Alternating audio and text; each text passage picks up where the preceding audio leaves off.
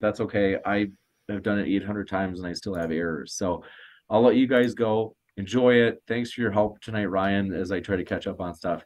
And let me know, shoot me an email if you guys need anything after. And I hope it's a blast. Yeah, thanks. All right. Well, thanks, James. Keep it real, homies. All right. See ya. All right. I'm just going to arrange our windows here so you guys are all in the right place. And you guys are good with the format of the debate for your 10-minute openings and all that? Yep. Awesome. Awesome. All right, cool.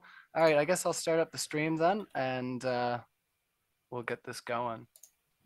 Now, I have to make sure that our mics aren't coming through OBS, so, because that would be a real shame.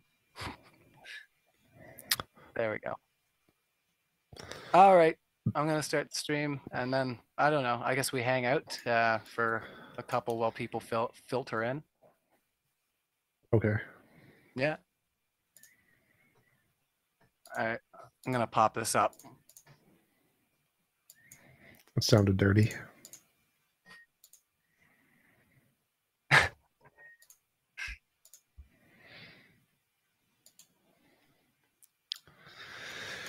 Free pawn.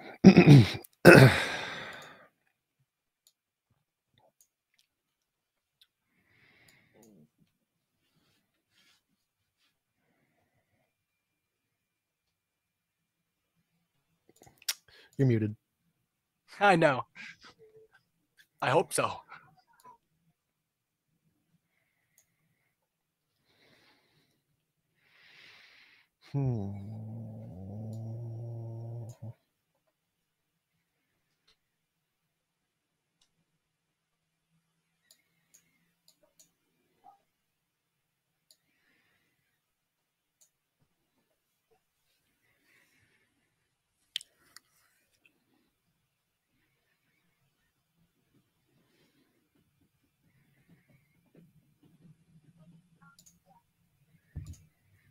I do not wish to do that. I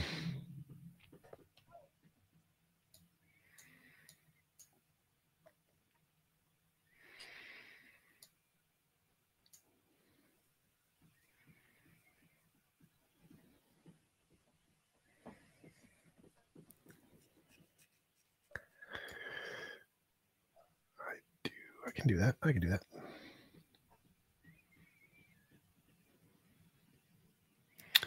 That is very pretty. Free queen. Free queen maneuver.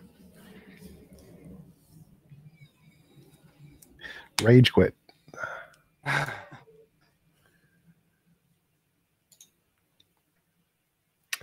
Hello, people in my chat. All right, let's go. I must see my hair. My hair is important.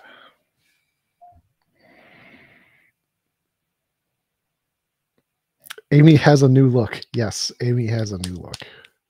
Hey everyone, tonight we're going to be debating whether Mormonism is true. And to kick us off with our 10-minute opening, we have Kyle on the side of Mormon. So Kyle, I'm going to kick it over to you for your 10-minute opening, and the floor is all yours. Okay, I'll go ahead and share screen then. All right. Okay, hopefully we can see this. Really happy to be here. Thank you for having me. This is my favorite subject to talk about of all time. So, can you zoom in a little bit? It's kind of small. Yeah. Okay. Yeah. Thank you. Much better. Here, this is just a basic definition of science, and I just wanted to start out by establishing some really basic common ground. So here we have science means just systematized knowledge in general. TJump, do you agree with that? What was the question? Science means systematized knowledge in general. Do you agree with that definition? Science is a method to gain knowledge. I don't think science is knowledge. Okay, so you don't agree with this definition. Science is a way to gain knowledge. It is not knowledge itself. Okay, so there goes branch of knowledge of study, systematic knowledge, any of branches of knowledge, systematized knowledge. Okay, so yeah, you're just kind of going off of something completely different there. You're kind of referring to the scientific method. So it's a method. Science is a that method. science. There is no like science knowledge. Science is a method, and that method gives us facts, which are then called scientific facts. But science is the method. Like, Okay, so you don't agree with any of these definitions then? no, those are all agreeing with me. Systematized knowledge in general is a method. Yes, systematized. A system is a method. System and method are the same thing. Those are synonyms. Okay, so it's not just a way it's organized. The systematized is different than organized. No, system and method are synonyms. System and method are synonyms. Okay. Yes. Okay. And over here, I've got the definition of evidence. I like something that makes plain or clear an indication or sign. His flushed look was visible evidence of his fever. Or I could say, my head felt warm, which was evidence that I might have a fever. So it's not for sure, my hands might just be cold because I'm nervous or something like that, but it's not proof that I have a fever. It's just a sign or indication that this might be so. Do you agree with that definition? Sort of. I would say I would actually use the Stanford Encyclopedia of Philosophy definitions. They're a lot better than the thesaurus.com. But the definition of evidence, dictionary.com. well, the definition of evidence is anything that can increase the probability of a proposition being true or false. That is evidence. Anything that can increase the probability of it being true or false. Yeah. Okay. And so someone's head feeling warm, that is increases the probability they have a fever. Yes. Okay. Okay. I think that'll work.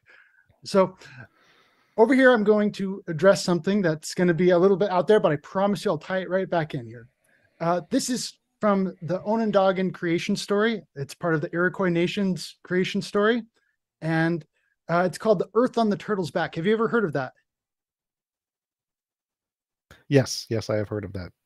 Okay, so we've got The Earth on the Turtle's Back. Native American, they're like around the Great Lakes area of the United States. And in this story, we have this creation story goes as there's a sky people, a people who live up in the sky, and this woman has a dream. And in this dream, she sees a tree and gets this big prompting that she needs to uproot the tree. And so she goes and tells the sky chief. The sky chief says, yes, we need to pay attention to our dreams. And so they go with the help of the sky chief. She uproots the tree. And all of a sudden, when they uproot the tree, they find this hole in the ground. And that leads down to this other world, basically, that's been beneath their feet this whole time. And as she's looking into the hole, she falls down to this hole. And then the animals come up to rescue her. So all these swans come up to rescue her and protecting her as she's falling. And then there's a turtle there and a bunch of animals. Oh, we got to go rescue her. And so there's a muskrat that dives way down deep to pick up some earth. And he goes and puts the earth on the back of this turtle. And so, okay, that's interesting. But there's multiple versions of this story. We have this one where the woman has this dream that's saying that's what she needs to do. But there's another version that comes from a different textbook. And this textbook, the woman was more of a troublemaker and they kind of villainize her. She's trying to go find some different food to eat. And so it wasn't really a neutral happening for this fall to happen. But as we look at the main idea here is that there are variations in the same story. They're both two stories that come from the same tribe, but they're slightly different. However, as we really kind of dive into it and take a look at the finer details, we see a lot of similarities between this and just the book of Genesis chapter 1, which is I'm sure you're familiar with the Genesis creation story and how things were made. But in there's a woman who interacts with, I guess this is Genesis chapter 3 that I'm kind of diving into now, but there's a woman who interacts with the tree, and then there's the fall of mankind.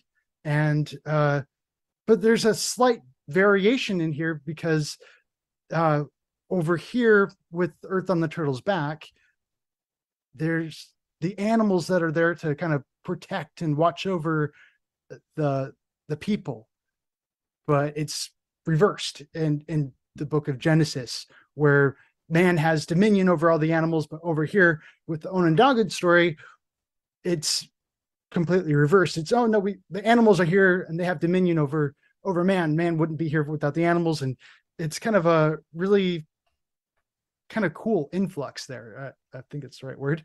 Just kind of, you can see the mirror image almost, but with just some slight variations. And that's kind of how a lot of religions go. They all started off with one basic origin story, and then they kind of split off over time, because, and sometimes it's intentional and other times it's not so intentional. Sometimes people just kind of slip of the tongue. Oops, my memory isn't perfect, kind of a thing. And then there's other instances, oh, well, I don't really like the idea of man having dominion over all the animals. I think animals end up helping, and so they feel more inclined to have more respect for the animals, and so they kind of reverse it in that way. So I don't want to spend too much time on that, but that's really some strong evidence here that the two stories were from the same origin, and then they just kind of splintered off over time when we kind of see the common features. Now, this next one I'm going to show you, this is from a codex, and this is an Aztec human sacrifice ritual. I hope you can see that big enough. So here we have the priest, and he's ripping the heart out of his sacrifice. And as you look at that, okay, they've taken the blood of this human sacrifice and they've marked the blood on the lintel piece and on the posts in the background. Blood on the lintel piece and the posts in the background. Just a codex. Yeah. And this is Central America, over in the Mexico area.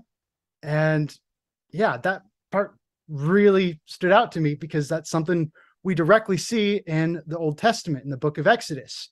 That's what Moses did in the Passover, was he took the blood of the lamb and he marked it on the lintel piece. And so it's very, very specific. But this is a human sacrifice instead of a sheep. But when we read the Book of Mormon, there comes a time where they say, where Jesus comes to the Americas and says, I will no longer accept the offering of blood. I don't want any more animal sacrifices. That's to be done away. And so in the Book of Mormon, we find that it says right here, and ye shall offer up unto me no more the shedding of blood. Yea, your sacrifices and your burnt offerings shall be done away. For I will accept none of your sacrifices and your burnt offerings. And ye shall offer for me a sacrifice unto me of a broken heart and a contrite spirit. And whoso cometh unto me with a broken heart and a contrite spirit, him will I baptize with fire and with the Holy Ghost. And so here today, we understand this to be a very spiritual, broken heart, being very humble, having a lot of humility.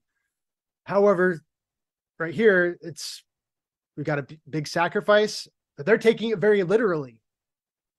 So it's kind of one of those slight variations. And I was like, wow. So when I look at that, I see some really strong evidence that there were Israelite people in the Americas at one time way back in history. And so that's right here in the Book of Mormon. So there's further evidence when we look at the ancient pyramids. We see a lot of pyramids all throughout the Americas, and we even see mummies. Where did they get this? How are they getting all this Egyptian knowledge? Kind of where all of these similarities, we get this preponderance of evidence. And right there in the very beginning of the Book of Mormon, it says, I make a record in the language of my father, which consists of the learning of the Jews and the language of the Egyptians. So we've got direct Egyptian influence right there in Nephi chapter 1. And we also have Hebrew influence right there in the Book of Mormon. So this is kind of furthering that pile of evidence. Could I have a time check? Yeah, we're actually just a little over 10 minutes right now. I Oh, know I'm sorry. we had a little open discussion at the beginning, so that's fine. So if we want to do if we want to go stop screen sharing for now, and we're gonna go head over to TJump there and let him have his 10 minutes there of rebuttal. But just want to let you know, everybody, I am your host tonight. My name's Ryan. Glad you're all here for my debut. This is the first time I'm doing this. Just want to do some housekeeping here. So I want to let you know that Modern Day Debate is a neutral debate platform hosting debates on science, religion, and politics. We hope you feel welcome, no matter what walk of life you're from. Don't forget to hit the subscribe button. We have many more debates coming up. We do have a Q&A at the end of the show where you can ask questions to our guests here, but just be sure that you're attacking the argument, not the person. With that, I'm going to kick it over to TJump, and 10 minutes for your opening statement. Floor is all yours. Sure. So there are a number of contradictions, tons of factual errors, historical errors, literary errors, lots of errors in the Book of Mormon. It's essentially been disproven resoundingly in the history. So elephants in Ether 9:19. Elephants did not exist in America at the time of Ether. It didn't happen. Horses didn't exist in that area at the time period. They were in Canada and some other areas. Steel, there was no steel at that time period. Steel wasn't invented until later. Silk came to pass in the 8 later, not there. Wheat and barley, wrong time period. Sheep didn't exist until about later, when they were brought by the Europeans. Goats also introduced by the Europeans. Cattle and cow. There's no evidence that the Old World cattle, members of the genus Bos, inhabited the New World prior to European contact. Swine are also brought by Europeans. So there's lots and lots of errors, archaeological errors.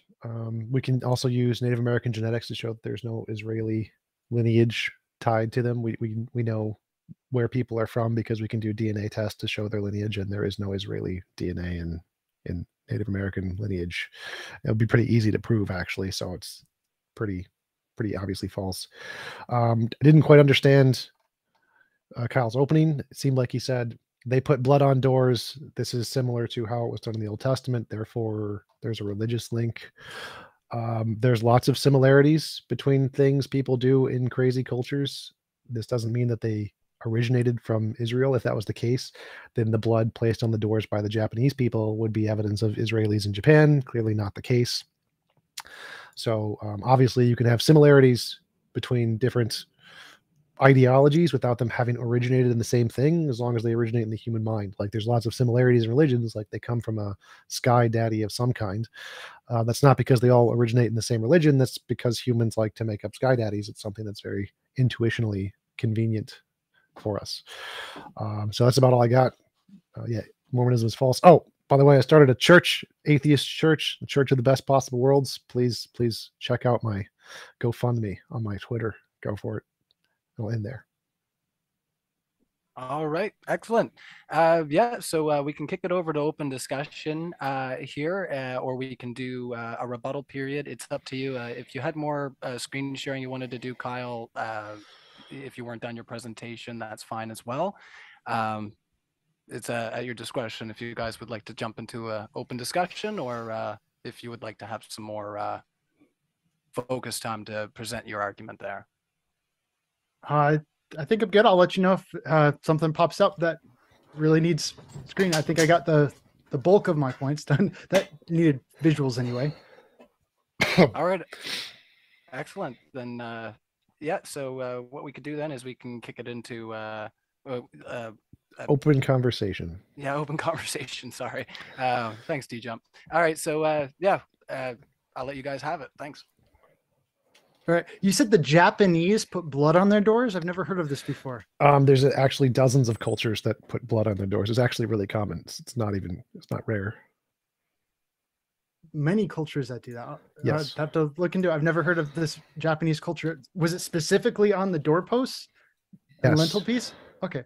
Well, we do both. believe that ancient Israelites were scattered and they weren't just here in the Americas.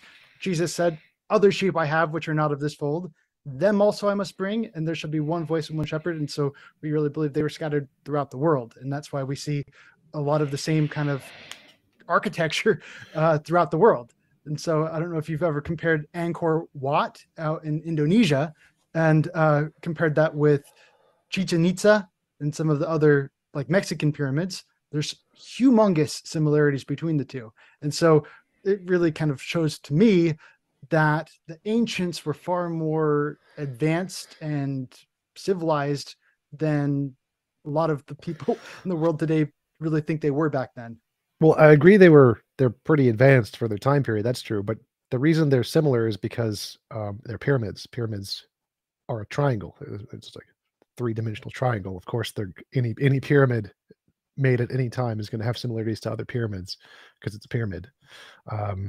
And so like the materials that they use to make the pyramid are going to be stone because they can't make other things. So any pyramids made at that time period are going to be made of stone, and they're heavy, so they're going to have to be transported in a very similar way.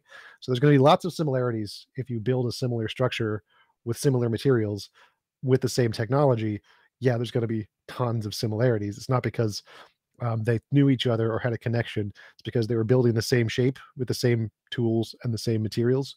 And so they're pretty relatively intelligent humans. And so they're probably going to use the most efficient way to do that by moving them in a way that they can capably do and not be dumb about it, which was the same in both cultures. Because there's no the fact that these were built in the same way isn't evidence that they had some kind of connection socially. No. Well, that's art history for you. This kind of recognizing iconography, really strong iconography, and kind of watching it, one nation influence another nation. And so one thing that we are able to really recognize here in the Americas is we just look at the White House and it's got the big, huge dome on the top. And that was one thing I specifically learned in my art history class, is learning about just that iconography and tying it all the way back to the Pantheon in Rome, and about how one started here and then kind of progressed over time. Right, because it's literally based on that. But people built domes in different cultures, and they weren't all based on some super dome in the past. They just came up with domes on their own. You're thinking people were building domes before looking at the Pantheon? Yes, people built domes kind of all over the world. I mean, there was the first ones, and then other people built them too, not based off of the first one. With other technology, domes have been built in multiple ways in multiple cultures. They started like underground domes by building the framework and then covering it with mud prior to the Pantheon. The Romans built the first free hanging dome, which was pretty impressive for the time period, but domes have been built way before that. Igloos have been built as domes way before that. Okay, I can take it with igloos, but igloos aren't really painted on the underside to look like the heavens. And so there's certain kind of iconography that kind of goes into it. And so it's kind of like having a very specific logo, and then all of a sudden seeing that logo in other parts of the world where it really shouldn't be. And so one of these kind of iconic markings, you can see the triptych doors, where you have the larger door in the center, and then you have two smaller doors to the left and right of it. And that's something we specifically see on Angkor Wat, and we also see it out in the Americas as well. It's because it's really convenient to have exits on either side of the entrance. That's why those doors are there. This is not some kind of cultural zeitgeist that people are like, hey, we need a big door in the middle and two doors on the side because religion. It's because it's convenient. It's like the same reason that pyramids were built in the shape of a pyramid was because it works. It's convenient. And so the reason you have two exit doors on either side and one big entrance door in the middle is because it's more efficient to get people out that way. Movie theaters do this also. Does that mean that movie theaters are influenced by religion? No, it's just it works well.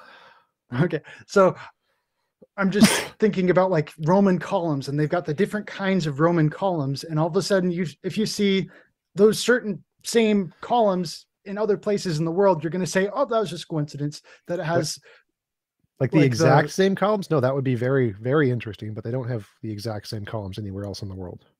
I'm using an example. I'm using an example to say, hey, if you saw this Roman column with the kind of the scrolls on the top and the bottom, that's a pretty iconic image.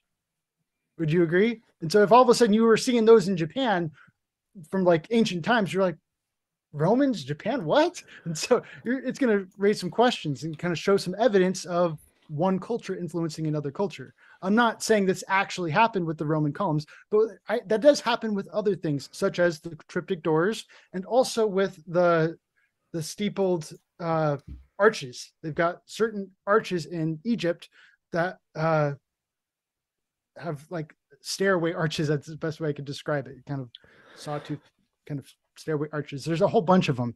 And so this is kind of one example, but I think we're kind of diverting away from the point of the main thing, which is specifically marking the doors with blood. And you haven't really shown me all this other evidence of the Japanese and if they did it in the same manner or anything like that. Not that it would really knock anything, because yeah, it's one icon that's being shared among the other places, and there can be variations to that.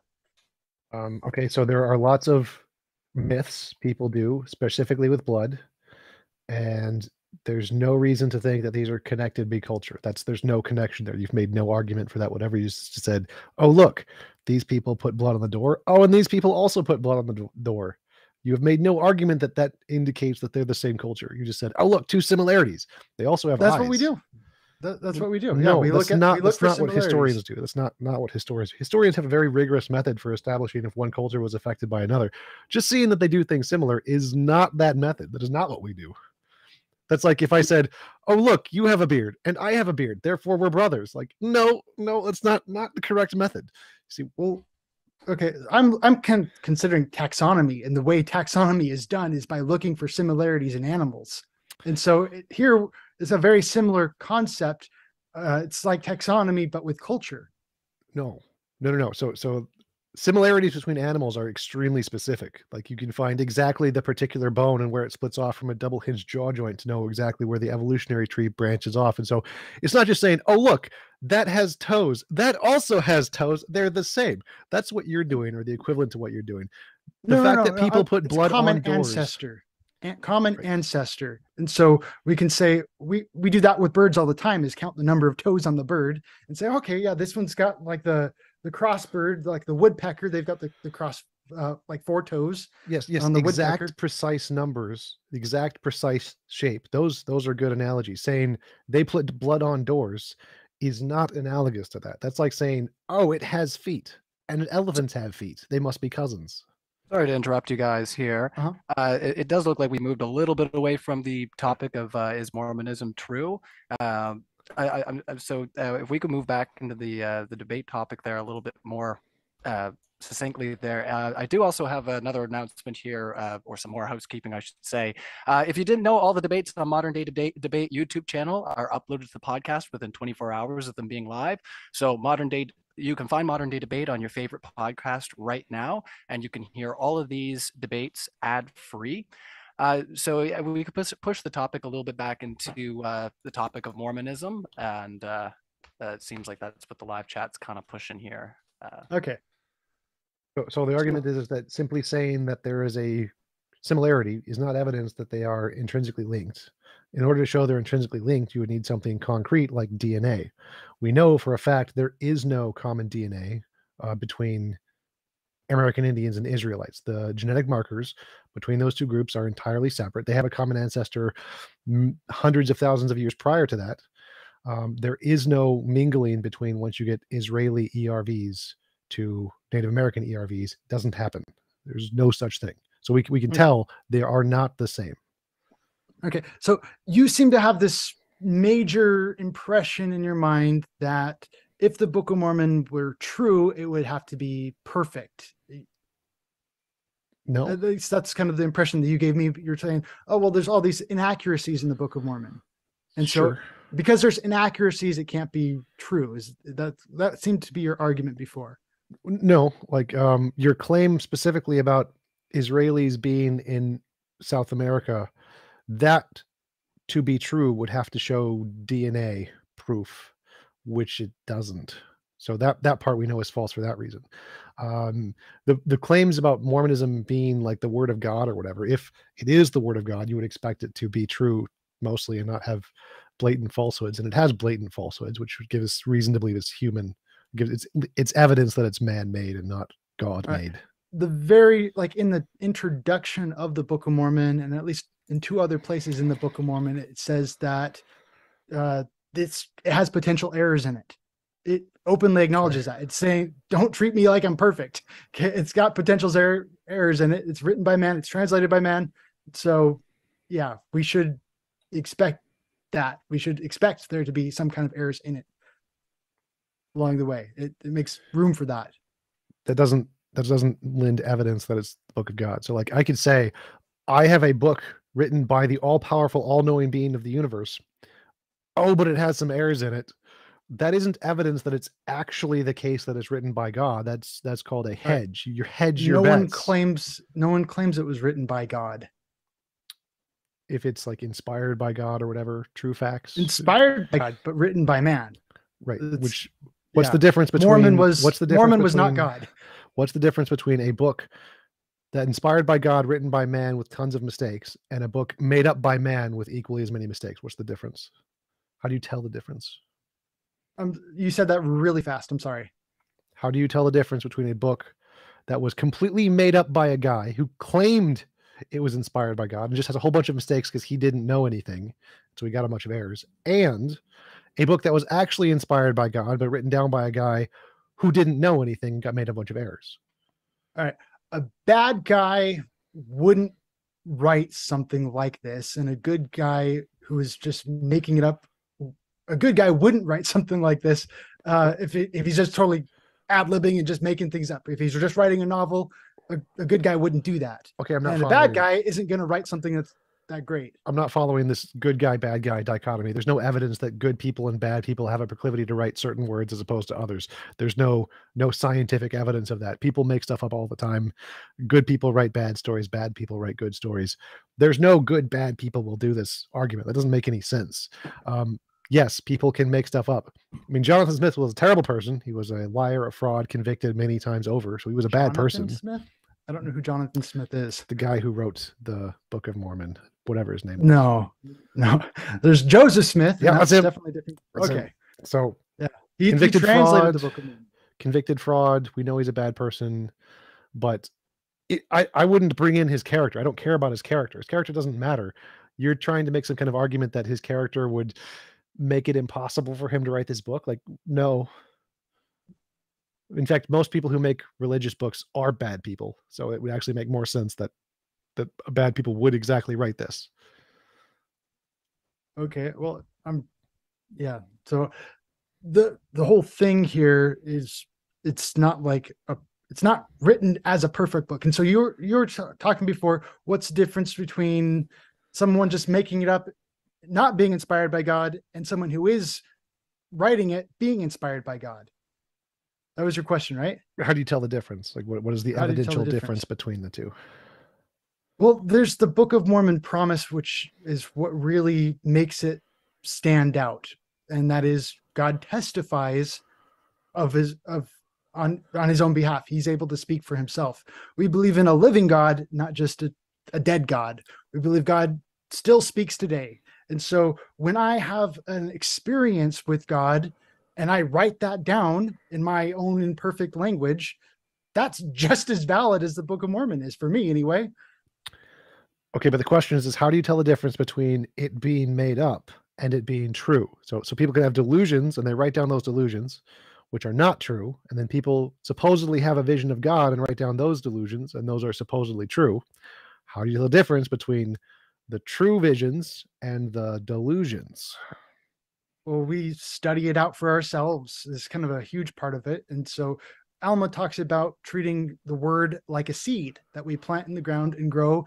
And so this kind of gets into this analogy of where it takes some study, it takes some thought, it takes some investigation. Well, I'm asking specifically for your methodology. So I understand that you presumably have some methodology. So I'm asking you, how do you differentiate testimony of God versus testimony of delusions?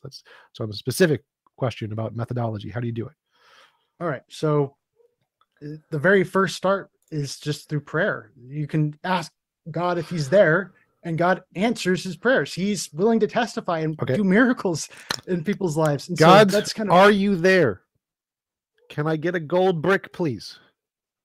okay. So there's more to it than just that, because, and you have to understand kind of the expectations that go into it. And so, okay, tell me what magical word prayer I have to say to get my answer. Well, there has to be that contrite heart.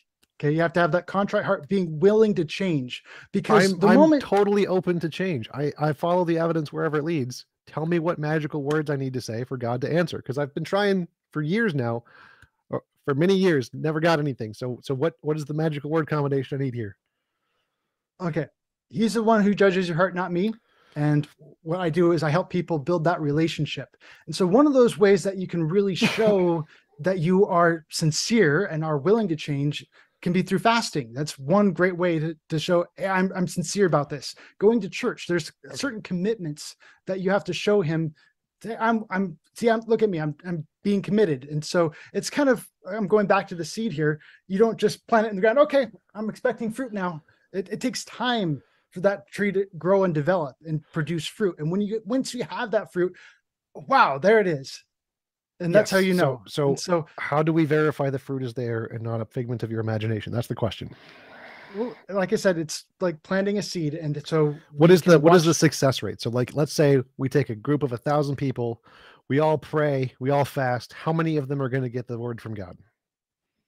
I don't know the answer to that, because different people have different circumstances. Is it more or less than the amount of random chance? That's what I'm interested in. I think that's kind of amount of random chance. Yeah. So like just a placebo, placebo double-blind trials where we give half people a placebo, it does nothing, and half the people the drug.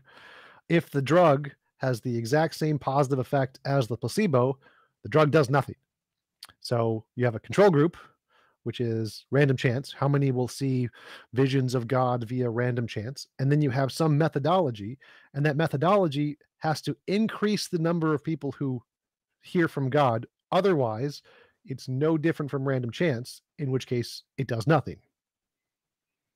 So you're talking about like a specific study, get a whole bunch of people in a room. Any method. So any methodology that you propose that can get us in communion with God, if it works at the exact same rate as random chance, that means it doesn't work. It does nothing. So you need to give me a method that I can do that'll have a higher rate than random chance to get into communion with God. And we got plenty of atheists here willing to try it. Willing to get in there and do that.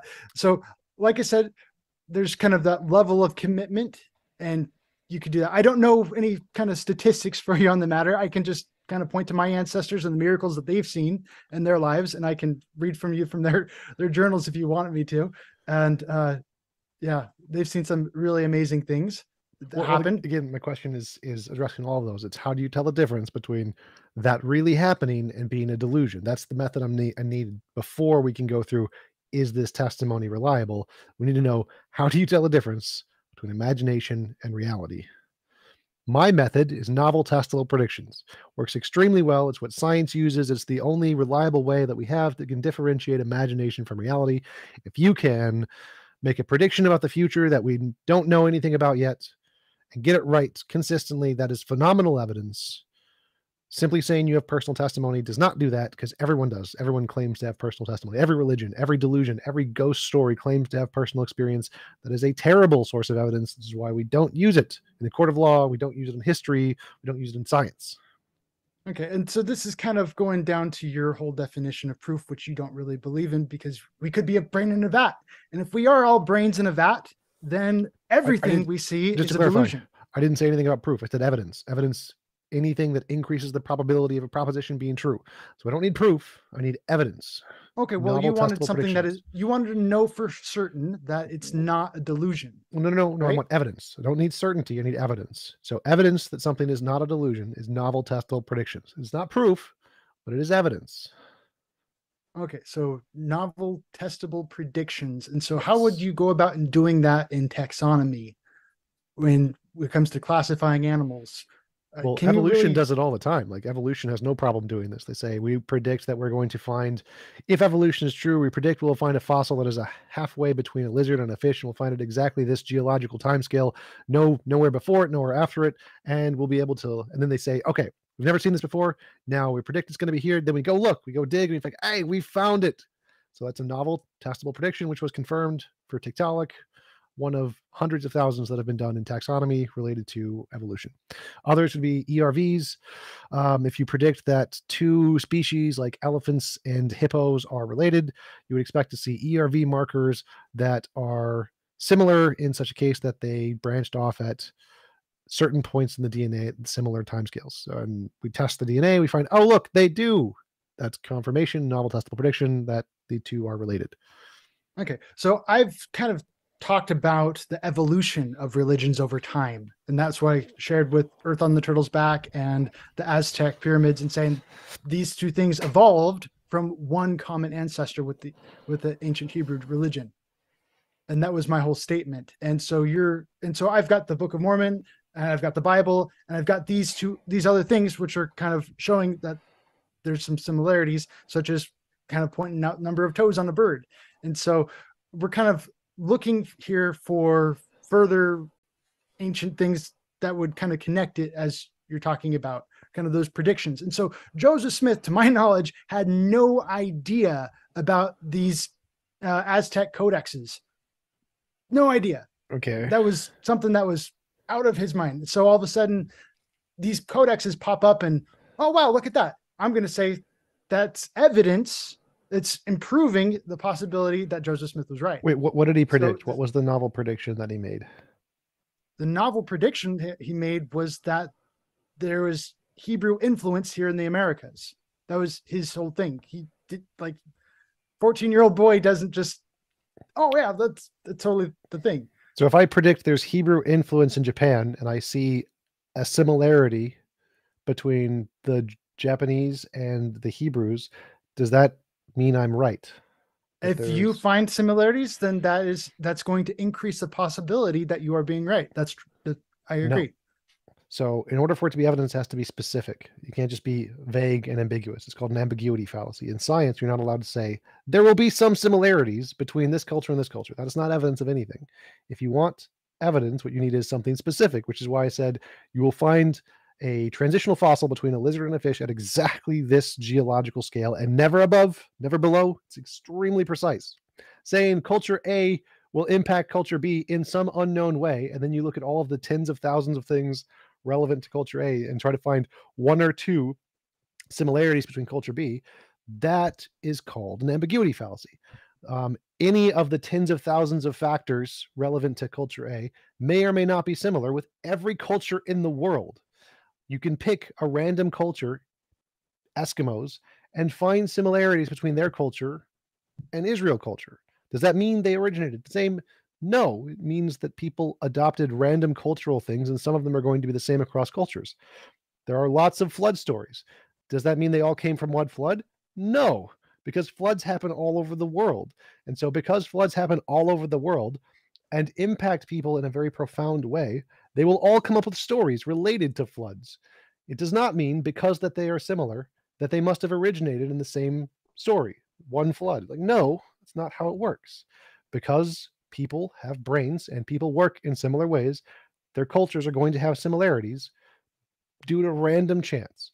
So again, in order to have evidence of your claim, you need something that works at a higher rate than random chance. And simply saying that culture A will have some impact on culture B will not be higher than random chance, because you can find any culture some similarity to any other culture.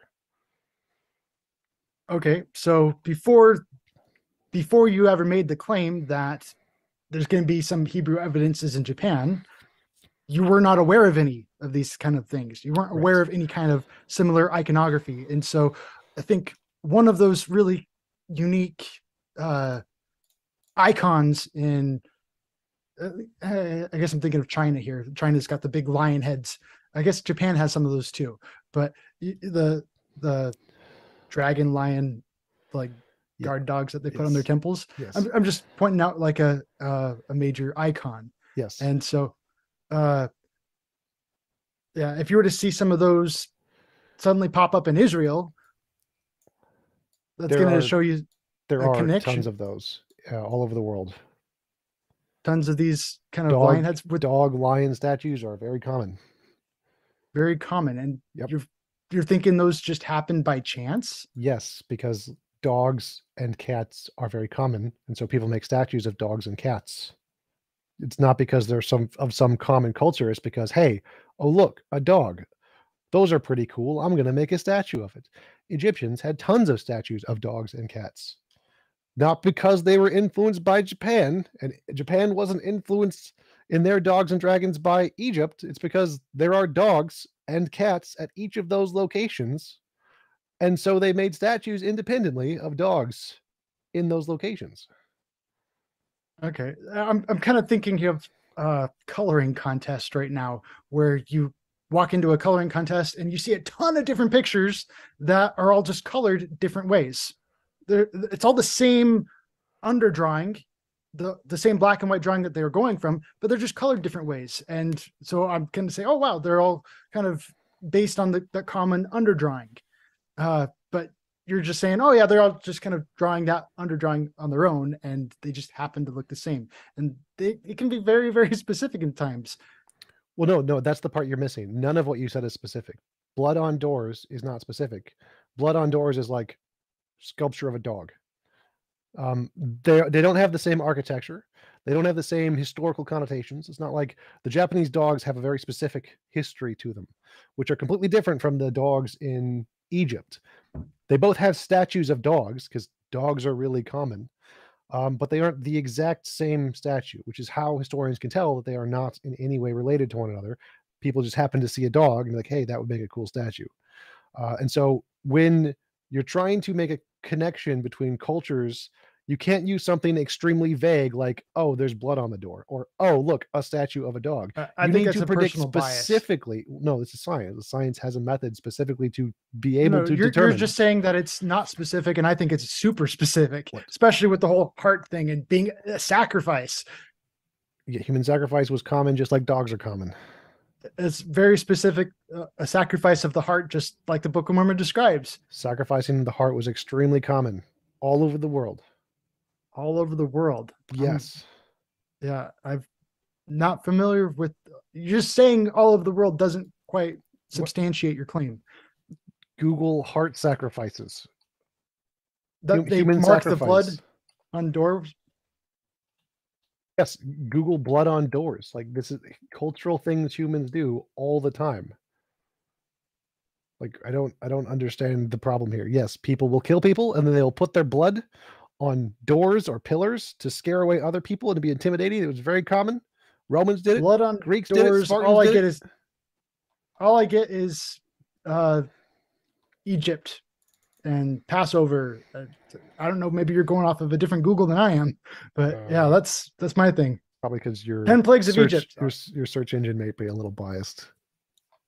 Okay, so your claim is I'm claiming that you probably search things mostly related to Christianity, and so it's probably coming okay. up. So your claim is unsubstantiated. Then you just said Google it, and I Googled it, and that's all I got was Hebrew. So I mean, I don't need to substantiate this at all. It's super common knowledge. You can call a That's historian the and ask burden them. of proof. It's just like saying the sky is blue. If you don't trust me that the sky is blue, you can go talk to an expert on that one. This is very common in human culture. Go bother a historian on that one. Okay, so okay, you're just saying it's specific. I called you out on it It's being not very specific. It's not specific. Blood on doors is very specific. No. It's not like on the door itself. It's like the wood in between. It's on the door That's not posts. And the specific. lintel If you piece think it across. is, you don't know what specificity is. You don't know history, but you can take that up with historians. Like, if you Well, think that's you great can- evidence, then you're done. Like, I don't really care. Like, it's not. I've proven it's not. You can take it up with historians if you want lots of examples. There's plenty of them. Okay, and yeah, it's just coming down to There's that. Right Vikings there. that did it. Eskimos did Vikings it. have done that. I've Yeah. never heard of Eskimos doing that or Vikings doing that. I think you're Okay, just do making more stuff research. up again. You can do more Yeah, research. Like, it's common knowledge. It's on you. It's your claim. Nope, you're done. The You're burden done. of proof you is on don't, you. need to give common knowledge things that happen all over the world and be like, it's the same. Like, your argument is just dumb. Saying that, oh, look, there's blood on doors in this culture and there's blood on doors in this culture does not mean they're the same. Have you never heard of correlation does not imply causation? This is very basic. I've definitely heard of that. I've definitely heard of that. Your argument is a fallacy of correlation. You've made no evidential argument to support that the fact that a culture has one similarity implies that they originate with the same thing. I debunked this argument in its entirety when I told you that every culture throughout humanity is going to have some arbitrary similarities to other cultures. You would need to show that the number of similarities between whatever the Aztecs and the Israels was higher than the rate of chance. Until you can demonstrate that, pointing out, cherry picking a few particular things which might be similar is not evidence they are the same. Furthermore, I proved they are not influenced because genetically we can show they have the different ERVs. We know for a fact there was no influence between these two things. So I gave 3 points. That I didn't make any argument about genetics here. No, I did not make any argument. I know you did. And so that doesn't have anything to do with my argument. I just said that they were taught by the same people. Which means the people had to be there, right? At one time, but they could have left afterwards. And so I can go and teach someone down the street and they can remember the things that I taught them, and then I can leave and I don't have to be there anymore. Okay, and that didn't happen. We know historically that didn't happen. It's been proven that didn't happen. There's evidence, and so we see the signature, and so it's like I can again that's not evidence because you're cherry picking a few things which are the same between several cultures, which you can cherry pick from any culture in the world, which means what you really need to do is show that there are more similarities than random chance. So for your argument to actually be a good argument, what you'd have to do is go between all the different cultures and see if you can find similarities between those cultures and Israel, and see if there's more similarities between the Aztec people and Israel. And again, you also have to use the historical method that they used to already disprove this to change their position. If you can change the historical position and show that the historians are all wrong, that would be phenomenal evidence. You're not going to be able to do that, but that would be the first step in trying to make your argument make sense. The first step is by pointing out what random looks like. And so I just take every culture in the world and send it through a blender and say, that's random. And because this does not look like that, therefore it's right. No, you'd say if your argument is correct, then there would be more similarities between the Aztecs and the Israel than there are between the Israelis and the Eskimos, or the Israelis and the Japanese, or the Israelis and the Australians. If the number of similarities is approximately the same, then there's no evidence that the Israelis had any impact on the Aztecs whatsoever. It just happens to be that randomly some aspects of their culture happen to be the same as some aspects of a different culture. So your claim, in order to be verified, you can't cherry pick a few similarities, because I can cherry pick similarities of a different culture. You need to show that the number of similarities is greater than that of random chance, or what happens by random chance between cultures that are not related. Does that make sense? Well, you're just going to say cherry picking no matter how many things I pull out, I'm pretty sure. No, you'd have to show like what is the number of similarities between all the cultures on average. You would have to do the work to actually show what that is. I don't know what that is. Have you ever done that with anyone? Like if you were to just look at, okay, if we were to just I do this with science all the time. Like this is the scientific method. If you make a claim, you happen to have a null set, the forget what it's called now, p-values, and of the p-values, you have a base, the placebo, and then you compare that to your expected result to see if it's more or less than the p-values. And so you claim is that Israelis influenced the Aztecs. So for a p-value, what you would need, a neutral value that would falsify your claim, is if the number of similarities between Israel and the Aztecs was exactly or approximately the same as the number of similarities between Israelis and a culture they didn't influence. And then if it had more, a lot more, that would be good evidence that it is not just a coincidence.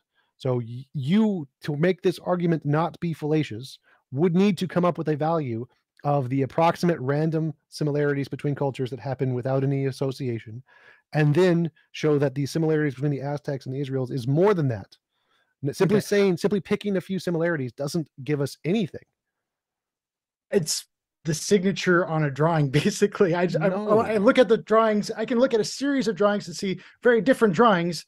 But when I look and find that signature to see who drew it, that tells me who drew the picture. That's the basics. No, because there are different signatures. Many paintings have different signatures. So the fact that they have a signature doesn't mean they came from the same individual. So what you would again need to do to show that it is the same signature, you need a baseline number. What is the amount of similarities that happen by random chance between societies that have no influence? You need to get that number first. And okay, you're setting an impossible standard. That's here, not I don't an think anyone has standard. no one has ever gone and listed and numbered every attribute of an entire society before. You don't need to list every attribute. That's not. That's you're talking about. I'm literally telling you basic historical method of how to associate different cultures. This is literally what historians do. They take the aspects of the culture. They take the aspects of the culture and compare it to a different culture and see if it's just happens to be the same that's randomly happens between societies, or if there is an overrepresented proclivity of similarities between the culture, and you can tell which cultures influence other cultures. I'm literally just telling you the basic science of how history works here. You take a baseline. A baseline is what you would expect if there was no correlation. You need that number. This is a p-value. It's basic p-value science. And once you get that number, you compare it to how many similarities are in your two hypothesis cultures to see if it's more or the same to that number. This is not hard. I'm not making any unreasonable request here. It's basic science. You're trying to create this number that no one has ever numbered before. No, I literally just told you, yes, they have. This is how historians do it. This is how they know if one culture affects another culture. I can list a lot of other attributes too. This is just. I don't care. I need to know the number of what is the number of similarities between cultures at random. I need to know that number first. It doesn't matter how many. Who has ever done that ever? I literally already answered that. Listen next time. So what you need is a baseline value. You listing similarities is irrelevant. I can list tens of thousands of similarities between me and apes. That doesn't mean that my mother was an ape or a monkey. The fact that you can list a bunch of similarities tells us nothing unless we can contrast it to the number you would expect to happen by random chance. Until you can say that, you have nothing. You have zero.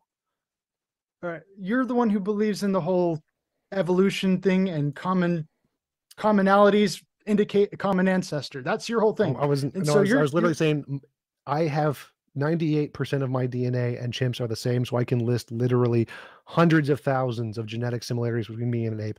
Does that mean that my ape was literally, or my mom was literally a chimpanzee? No. You don't claim that. You're kind of strawmanning yourself there. Oh my God.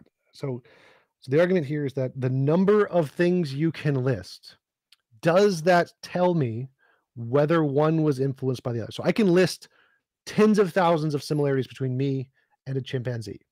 Does that prove my mom was a chimpanzee? You're strawmanning yourself. No. Oh my God. I don't even know how to. So what you need in order to prove a claim is to say, what is the amount we would expect by random chance? What is the amount of similarities we would expect by random chance between me and an ape? Well, because we come from a common ancestor, there's going to be about 98% of the genome that's going to be the same. So that doesn't actually tell me whether or not an ape was, or a chimpanzee was my mom, because it's what we expect.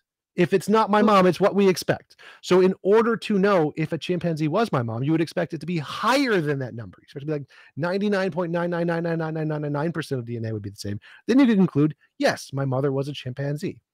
But so the point here is I can list 98% of similarities, but that does not show a chimpanzee as my mother, because it is the equivalent of what we'd expect if it was not my mother. So the point is that you need a baseline number first, and then show your similarities go above that baseline, not just list a bunch of similarities. That's irrelevant. It's gibberish, not science, not evidence. Okay. Well, I've never seen anyone do science the way you're describing Then you've never seen anyone do science. I've never seen anyone do science. Literally every scientific paper, get a p-value. Every one of them. Every single paper. All right, you're just making stuff up now. No. Okay, substantiate your claims. You're done. Substantiate your claims, dude. P-values. Like, you need a baseline. I literally, have you never heard of a placebo? I've pull heard your of head placebos, out yes. of your Okay, why but not do all they use science is the placebos? same. Why do they use Not all placebos? science Every is the same. scientist who does any trials uses placebos. Why do they do this? Why are placebos required in every single medical test? No exceptions. Why are they required? Not every Single medical test requires, by definition, placebos by the FDA. That's great for medicine. Okay, it's a little different in art history. Required. We don't use placebos in art history. You use the exact same thing in history. You use a baseline You're making p-value, stuff up. contrast that to the data every time. Your ignorance of basic science, and then now you're just insulting me. Yes, because you're dumb. And I'm giving you the basic science to Yeah. tell you how to provide evidence. You can't do it. You're giving a bunch of random things which you think are evidence, given no way to show that it's not just an effective random chance. Yours isn't evidence. I've explained this to you. You're done. I can come up with more, and you're just dismissing it. care. You're getting mad. You're just getting mad Because I've crushed you. Want to blow up? That's on you. Okay, You're if done. You want to lose your cool? You're done. If you want to lose your cool? That's on you. You're done. We can move because into you don't want to hear anymore. I got it. We can move into the Q&A now, guys, if you'd like. That sounds good. All right, excellent.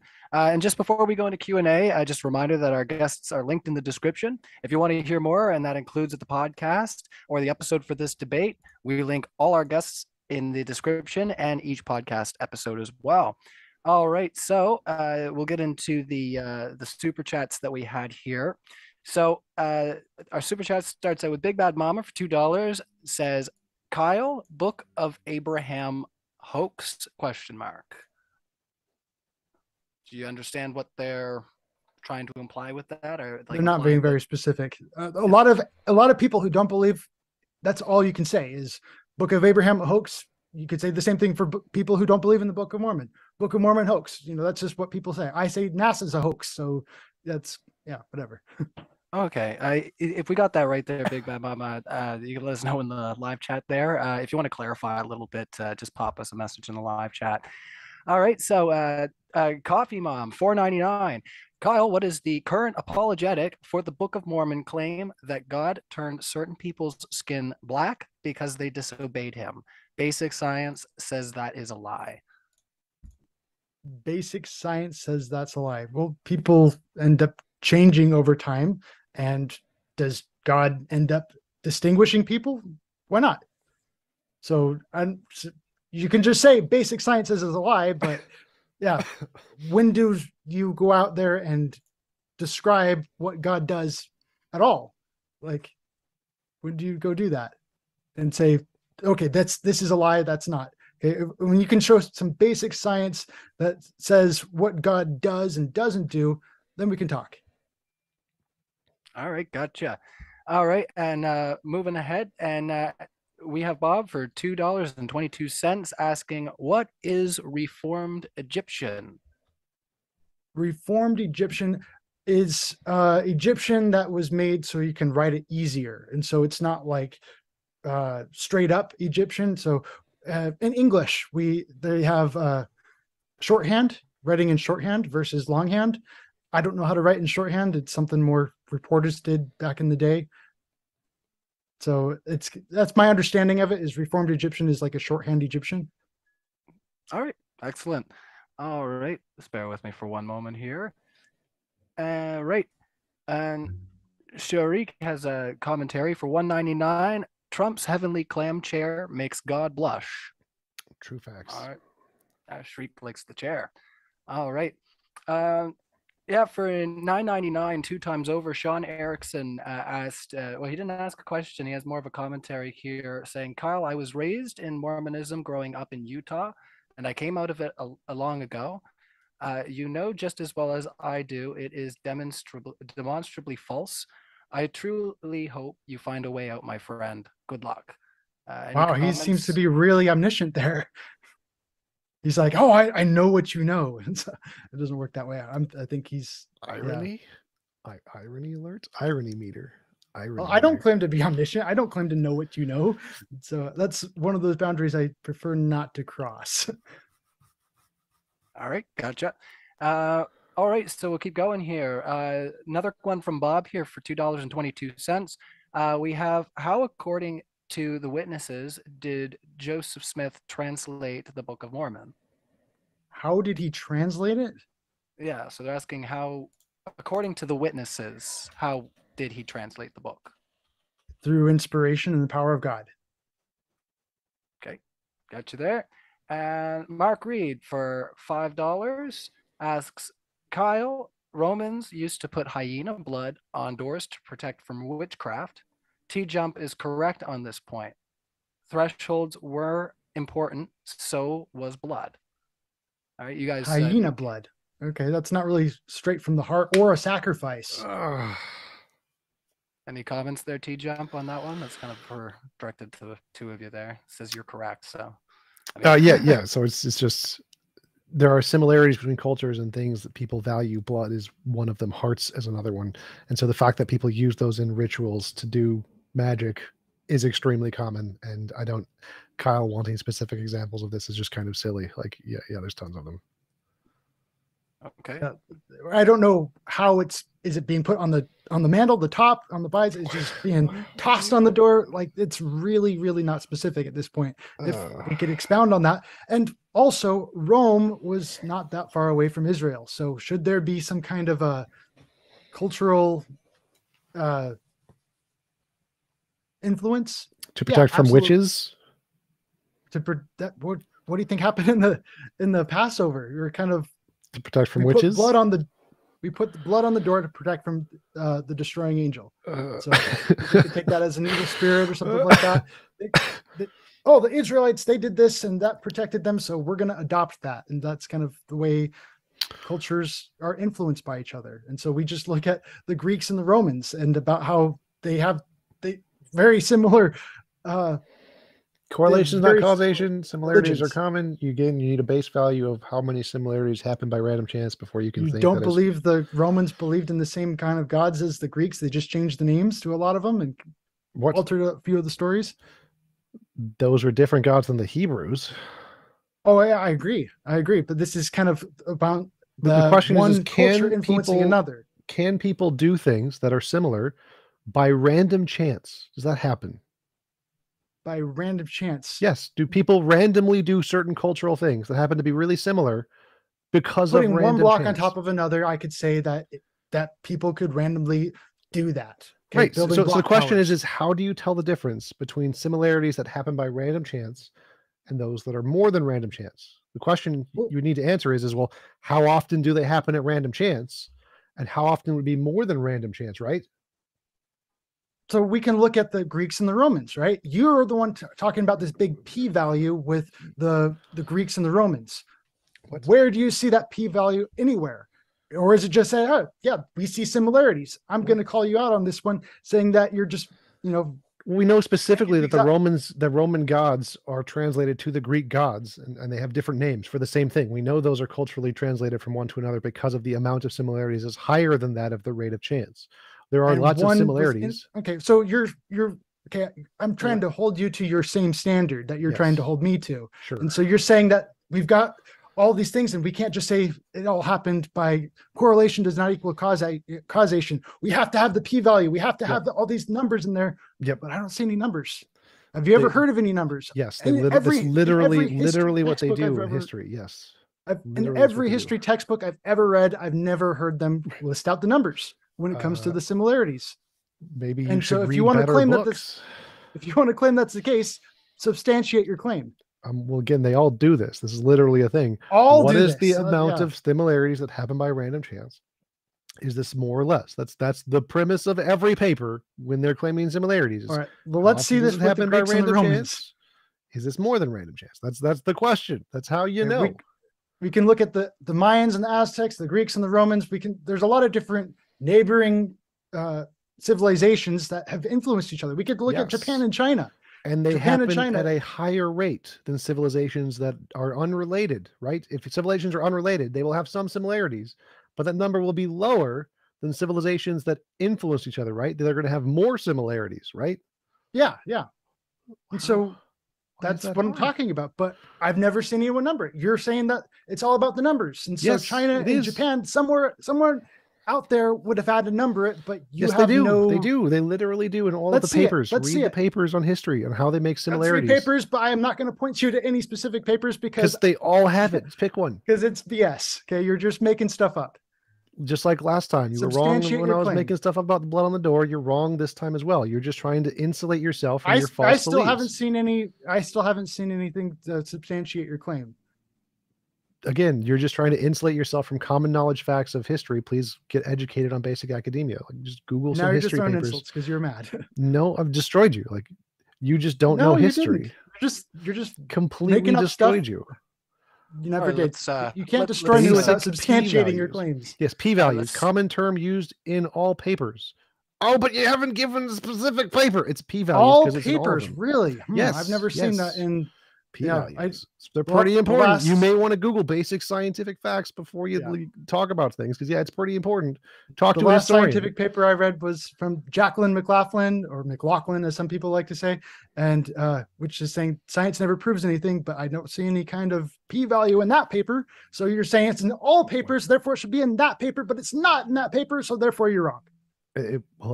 She probably doesn't know how to write a paper then, but I This agree. is Science Dr. doesn't prove Jacqueline anything. McLaughlin in the college in the Journal of College Science Teaching. So she's a teacher of the teachers, and I can No, pull it she's up not. for you right now, and I can screen share it with you and That's right. totally demolish you on that. So No, but it does because have a you're making p-value. you're making this all-encompassing claim. It's in all papers. That's your all-encompassing claim, but it's not the case. Okay, but your dumbass paper has nothing to do with reality. It's not a claim about reality. Well, I'm glad you disagree with Jacqueline McLaughlin, because No. I wholeheartedly disagree with Philosophical her. conclusions have nothing to do with, does one culture or one fact in reality relate to another fact in reality. Saying science doesn't prove stuff is not a derivative equation between two facts. What you're saying is just, again, your ignorance of science, to make a relevant analogy here.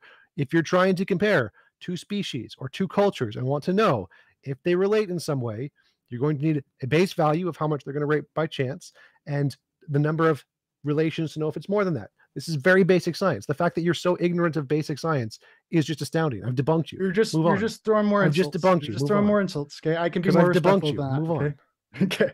All right, let's Okay. move on to the next question there, The fellas. person doing the debunking doesn't get all insulty. They don't. There's no need for that. If you're winning, there's no. That's a need to throw fallacy, insults. moron. You can insult someone and win at the same time, as I'm doing now. Moron. Yeah, All right, there's let's no move need for on to that. our Kyle, next question. Super there, chat from fellas. Turing Test 2. Kyle has inoculated himself against education. Agreed. All right, so for 222, Bob has sent in another question here. The question is, why was Joe Smith in jail before his assassination? I think that's for you there as well, Kyle. Why was he in fraud? jail? Because of for his assassination? Well, people didn't like him, and so he got thrown in jail multiple times throughout his life. And so, yeah, people would accuse him of different things all throughout his life. And yeah, the question is, yeah, if he was there, like, why did they give him a gun? That was like a big thing. There's a lot of things that kind of went into there. He was there peacefully. He was there peacefully. He was being held there against his will. If he wanted to go out and fight the jailman, he could have done so, but he didn't. All right, got you there. All right, so Elusive Viper sends in $10 and says, how does Kyle address the idea that social traditions can arise from biological evolutionary means? Blood is objectively important for life. It's not impressive for multiple societies to value it. So just to clarify at the start of that question, how does Kyle address the idea that social traditions can arise from biological evolutionary means? Well, social, like language itself, if we get into etymology, a lot of these languages kind of come from very common things. They all kind of come from root cultures. I hope we can agree on at least on that part. And so it happens the same way with language. Language itself kind of shows common ancestors of man.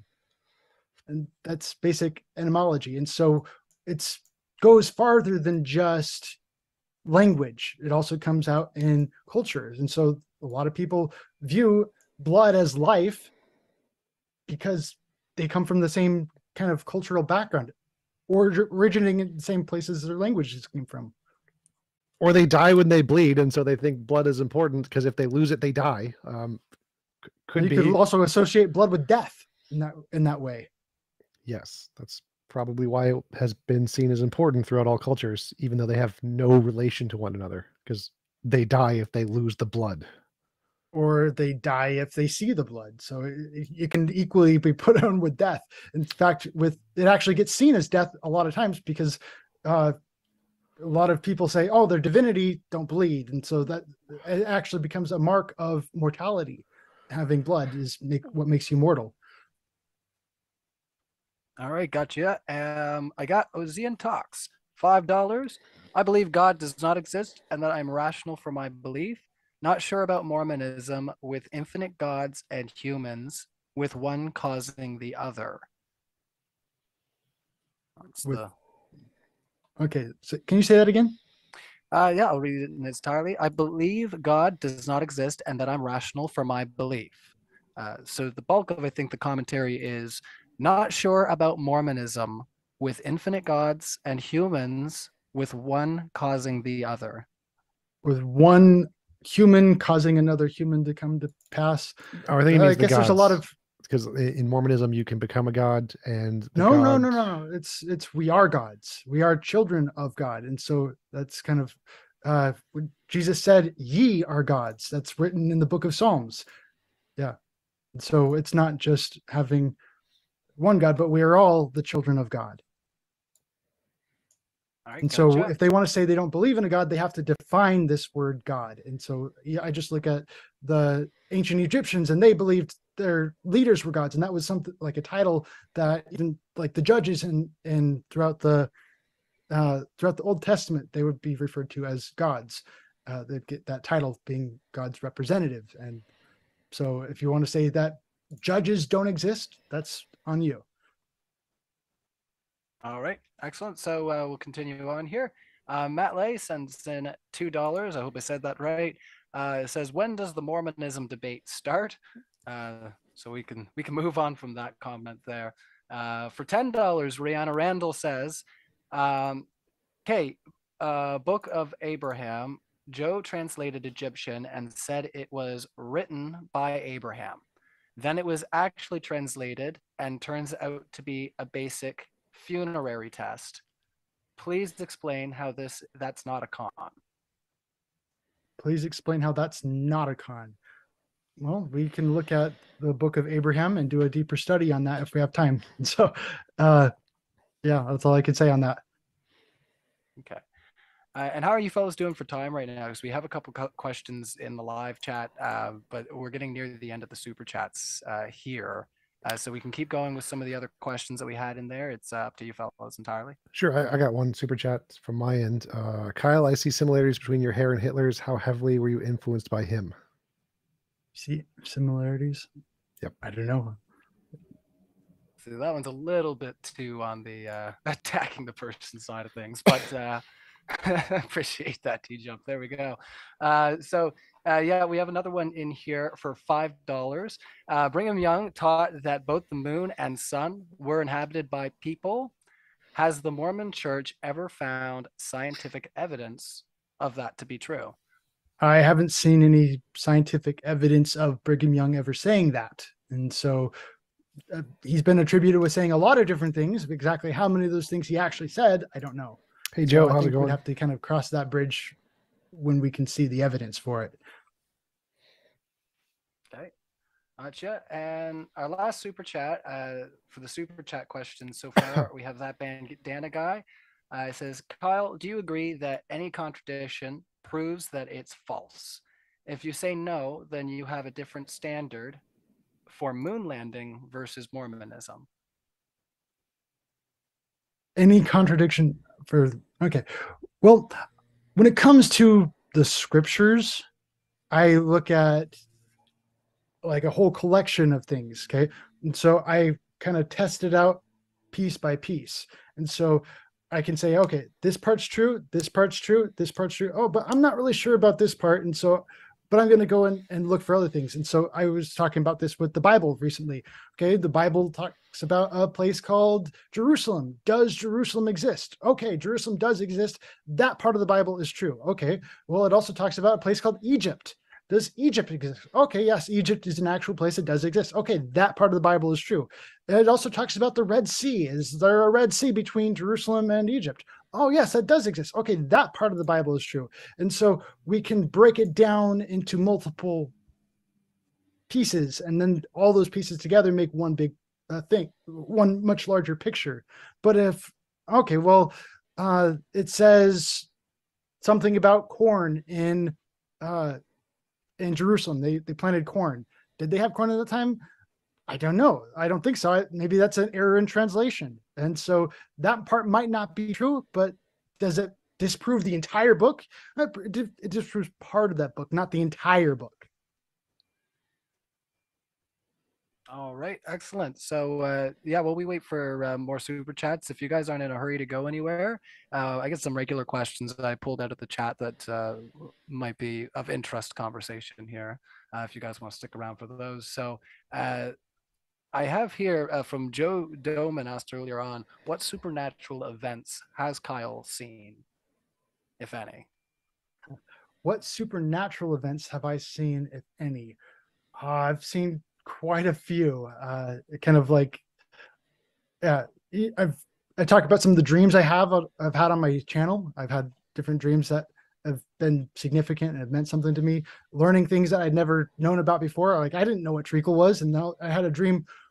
Recently, I had this dream where I spoke with John Wesley Powell, and then I was like, "Okay, what's your favorite food?"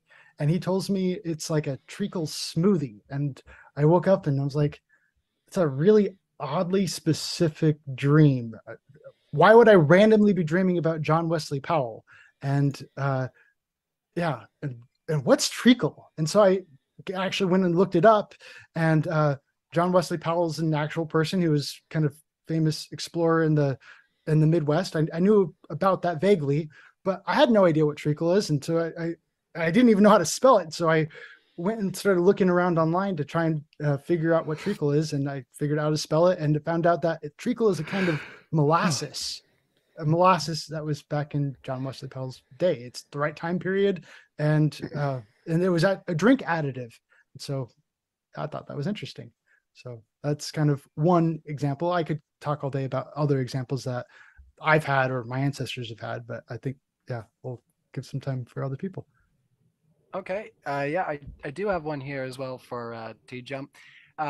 Somebody made a commentary on, they said that you had said the phrase "the science of history," and they had a bunch of question marks. I'm not sure if you had said that or if you had commentary on that, but Yeah, history is a science. The field of history is one of the fields of science. I'm not sure what he so there's it has a methodology. The methodology can be used to verify claims. History is a science. It's one of the soft sciences. I don't understand the question exactly. I think he's looking for the methodology of history and how you use it specifically, like the scientific method in history. It's not really something that you do as much testing with, maybe. Well, you do actually. There's lots of them. Archaeological testing. So you make novel predictions about where you'll find, like they did this for the population of the Promised Land after the Exodus. They made predictions about how many pots and huts and things they would find when they dug up every inch of land from the location. And they did this, and they found that the population was significantly smaller and never had a massive increase. So they do the same novel testing predictions in history that they do in every science. all right, awesome. Yeah, so we got another super chat in here, $1.99 from Kyle. Sorry, not from Kyle. Sorry, from Coffee Mom. Says, Kyle, New York exists. Is Spider-Man true? No, No. Okay. but that part of Spider-Man is true. So Okay.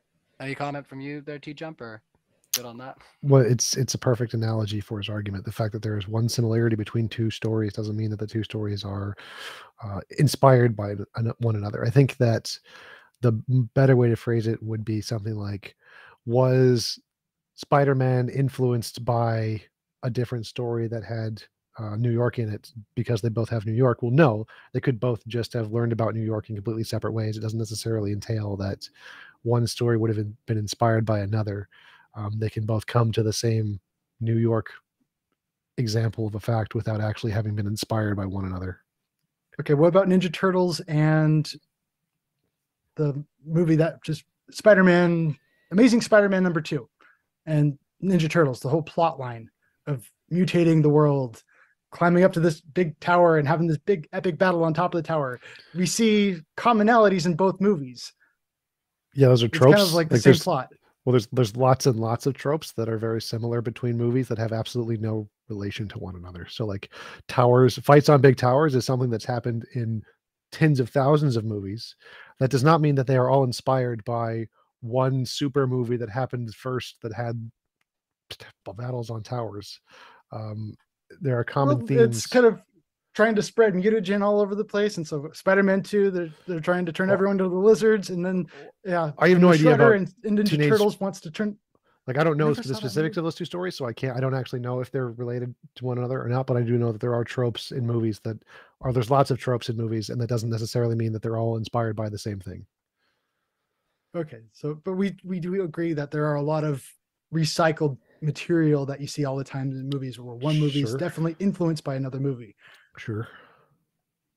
So all of a sudden, if we see another movie come out there that has people living in a computer program, you're going to say, "Wow!" And you're going to immediately go start looking for similarities to like The Matrix or something like that, right? Yeah, but that doesn't mean it's influenced by the Matrix, because there are movies that exist independently came up with these stories without watching the Matrix. Like the fact that they have the same story doesn't mean that they originated from the same source material. Okay. I think the more recent one is I read the book I, Robot, and I see that book influencing tons of other movies out there from similar concepts, like Mother. If you've ever watched that one on Netflix, that one's very much kind of borrowing from I, Robot. All right, excellent. Yeah, we have another one in here from that bandana guy. Another one for $10. And he asks Kyle, then you don't have the same standard in thought when it comes to evidence. In the moon debate, you said the moon landing was fake because of contradictions, but yet not in Mormonism, question mark, dishonest. He's coming at you a little bit there. Yeah. Yeah, I think he'd have to go into more detail than just that. Like he's got to substantiate his claims. All right, excellent. So yeah, that was the last super chat there. Let me just move over to some of the other questions I had here. Master Optics asks, what does architecture have to do with Mormonism? What does architecture have to do with the Book of Mormon?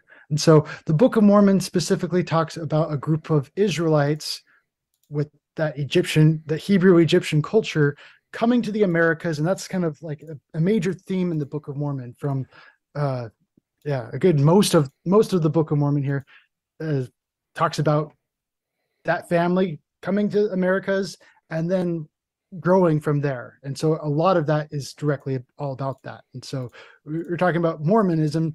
I'm talking about the Book of Mormon. And so, yeah, great book. It has a lot of different details on that. And so there's a lot of really fine things about it that I'm just going to say that Joseph Smith, there's no way he could have known that, such as the Codex is here. Yeah, so his architecture argument made logical sense if there was lots of architectural similarities between Israel and the Aztecs. That would be good evidence that they influenced one another. So that I think the question didn't understand the logic of his argument, which it was a logical argument. I just don't think it's true. Okay. All right, excellent. Yeah, so we have another super chat here. Let me just look at this, just give me a second. So from Montiero, $2 says, why did Joe copy Freemason rituals into his temple? Why is there Masonic like similarities within the Church of Jesus Christ of Latter-day Saints?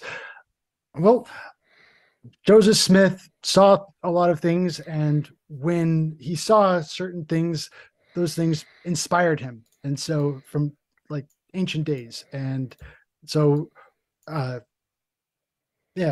kind of what opened his eyes. And so the way that it was currently being used was wrong. And so it's about a restoration, taking things that are currently being misused and correcting those things and using them the right way.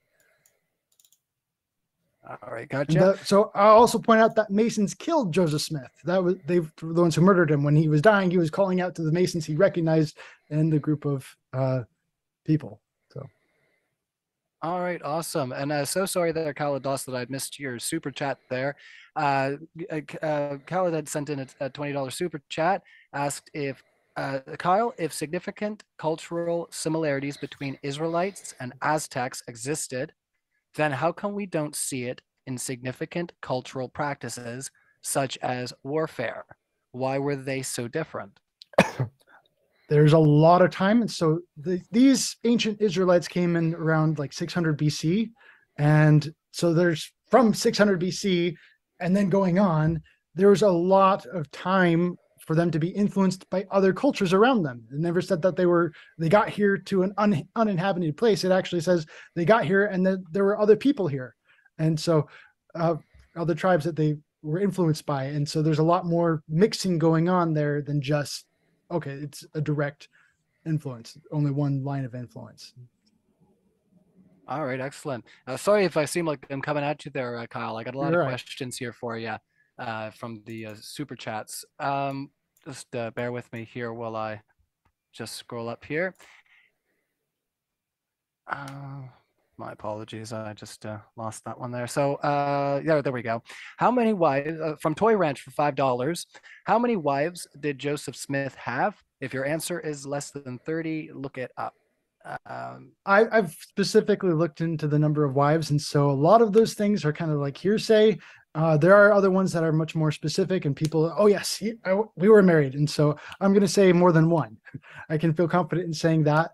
I could say as much as 10, but I don't know. A lot of the details after that gets kind of wishy-washy, and so yeah. All right. But yeah, whether or not Joseph Smith had 10 wives or 100 wives, that doesn't really disprove the Book of Mormon. It just kind of says, okay, that Joseph Smith had a lot of wives. Doesn't prove the Book of Mormon is wrong. All right. Excellent. And that bandana guy struck again for $5. Says, Kyle, in the Book of Mormon, people getting baptized in Jesus' name before Jesus was born, just to name one of my many contradictions. So I think he's saying, yeah, that people were getting baptized according to the Book of Mormon before Jesus was born. They seem to think that baptism was a new thing in the New Testament, that that John the Baptist suddenly started baptizing people. I don't think that's the case, and I don't know what's giving him that indication that baptism was a new thing in the New Testament, not an old thing that kind of went before Jesus was born. Well, to our super chatters credit here, they said that specifically that they were being baptized in the name of Jesus. I think that's kind of the specific thing that he was honing in on there. In the name of Jesus. And so the Book of Mormon was translated into English. And so I understand that Jesus' name was actually Joshua, and the Hebrew, kind of Yeshua. But it was kind of the Aramaic was closer to Jesus or something like that. And so we ended up kind of going with it that way. So there's different pronunciations, but it was translated into a language that we can understand and kind of, yeah. Yeah, Cal's right. Excellent. Baptism predated Christianity. It was Thank done you. in Judaism prior to Christianity. All Also, right. there's several other religious sects that did it outside of Judaism. That's really interesting. Kind of looking into that. That's kind of one of those markers for me, kind of one influencing another. If you're finding baptisms in other locations, just randomly, that'd be very peculiar.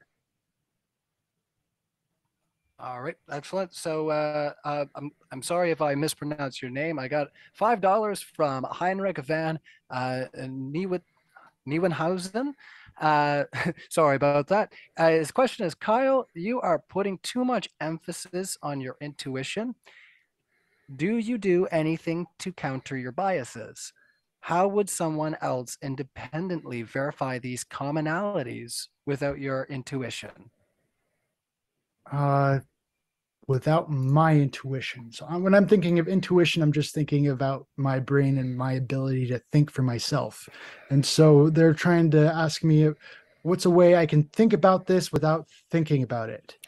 The question is you think there's a connection between these two things based on your intuition. How do you show there's actually a connection between these two things and it's not random chance? That's the question. So you're trying to just eliminate bias here, not just thinking about taking my brain out of it. Yeah, so it's like he's saying that you have an intuition, that is your bias. He's saying, how do you show this is actually a connection and not just a figment of your bias? Well, this is kind of where I started out by talking about the word evidence. And so my head is warm, okay, and it feels warm. That's evidence that I might have a fever? Is it proof that I have a fever? No, because my hand might just be cold. And so that's all I did was present this as evidence. If you want proof, it comes down to building that relationship with God for yourself, getting answers to your prayers, witnessing the miracles for yourself. And that's what ultimately puts it down for in the end for proof that you don't believe in. So I understand you don't believe in proof. That's why I didn't go straight for the proof. I wanted to kind of build on common ground. Awesome. All right. And we have good question here. Making a declaration for $5. They say the Book of Mormon is false because there were no horses in America until the Spaniards. All right. Well, TJump started off by disagreeing that there were different parts of America that had horses and other parts that didn't. So I'll take that common ground for what it is. Okay. All right. Awesome. Rihanna Randall, $5. The first edition of the Book of Mormon was written in the Trinitarian view. Only later did Joe split the Father, Son, Holy Ghost. Why do you think that is? I think that there's room for additional revelations that kind of came into play down the road. And so I think he was learning about things as time went on. All right. Excellent. And just bear with me here. I got to scroll up because we got quite a few super chats come in. Just bear with me here. All right. So Dion, $5 says, if the Book of Mormon is true, why do Native Americans fail to turn white when they become Mormons? Because they don't need to. I think that'd be kind of strange, really. It's not like there was a reason for a distinguishing factor, and what's the reason at this point? All right, gotcha there. Rihanna Randall again. Why so many contradictions between the first versions? Don't sidestep. They have come in the side chat, so they want a real direct answer for this question here. Why so many contradictions between the many first versions? The many first versions, they're being very specific about this, about some kind of contradictions, but they're not pointing at any specific contradictions. There are contradictions, but what contradictions? So it's not specific enough for me to answer. All right, gotcha. Montiero for $2 asks, why does LDS refuse to excavate the hill Cumorah? Why do they refuse to excavate it? I don't know if they haven't heard of the history with it, but a lot of people have been digging up that whole hill like throughout history. Before it was bought, treasure hunters would go all over that hill trying to find additional gold. And so I don't know why they'd need to find further excavations when a lot of other people done. So I don't know. Maybe they're holding it like sacred. They do kind of treat it like a sacred ground. And so I don't know. That's the best answer I can give you. All right, excellent. Rihanna Randall again strikes for $10. The church says marriage is between one man and one woman. Not true, though, is it? Question mark. The prophet and the oaks had 2 wives and will practice polygamy, correct? The prophet and the oak. I'm not sure what he's referring to there, but I just can point to ancient prophets. It was not like a new thing. Joseph Smith said, hey, we're kind of going for a restoration of all things, and in the Bible, and so that was kind of one of the things that was taught historically in the Bible. We look at Abraham, and he had multiple wives, and so yeah, so he ended up having multiple wives as well. All right. Awesome. That bandana guy, $5 again. So the last question they'd asked was about the baptism timeline. So they did message back to clarify. They say, no, Kyle, I am talking about the timeline. Jesus wasn't born. Therefore, you can't be baptized in the name of Jesus. You can't be baptized in the name of Jesus before Jesus was born. I don't know where they're coming from with that. I think their first question was implying that there's a claim maybe in Mormonism that people were being baptized in the name of Jesus before his birth. I'm not sure if that's something Yeah, you're aware well, of, that's taught in the that's Book what of he's Mormon, implying. like 600 BC, that they knew Jesus was going to come. Like, there's a lot of prophecies, even in the Old Testament, of the coming Messiah. And so they were being baptized in the name of this coming Messiah. And so I don't know, like, there's a lot of prophecies about him coming. And so I don't really see where they're coming from on why. Oh, how did they know? Well, a lot of people knew. We just look at like all of the parallels when it comes to Moses and Jesus. And yeah, there's a lot of parallels between that. I can look at Joseph in Egypt. Joseph in Egypt, there's a lot of parallels between him and Christ. And yeah, there's just tons and tons of them. And so like all of the scriptures point to Jesus, the way, the truth, and the life. We almost done. Yeah, I was going to say, we've only got a few more super chats here to wrap up. From Rihanna Randall, $10. Your proof is the promise and the prayer, which every other faithful theist has. How can you say they're wrong if you came to different conclusions the same way? Is faith a reliable path to truth? I'm not really aware of too many other religions out there that teach we can know through prayer. Like, yeah, I don't see the Buddhists saying, yes, you guys can pray, and then Buddha is going to answer your prayers and work all these miracles in your life. I've never heard that before. So exactly where this is coming from, I don't know. So it's enlightenment, not prayer, but yeah, they do.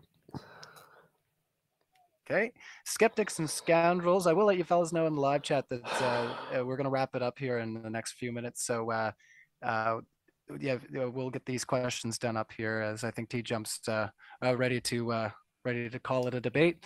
Kyle, you claim similarities between two. Oh, sorry, I'll start from the top here. Skeptics and scoundrels, $10 says, Kyle, you claim the similarities between two cultures as evidence of a relationship. For just a moment, let's pretend you're wrong. How would you come to realize that?